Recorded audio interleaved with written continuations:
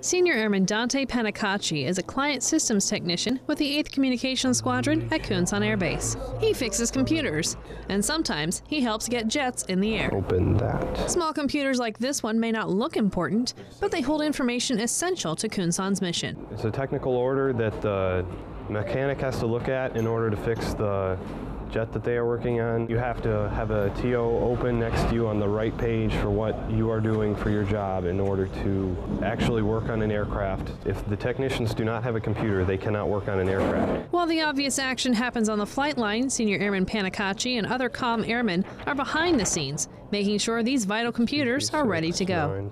Really enjoyable meeting all the people who work behind the scenes. We are just another piece of that, helping them get what they need to get the pilots in the planes and off the ground.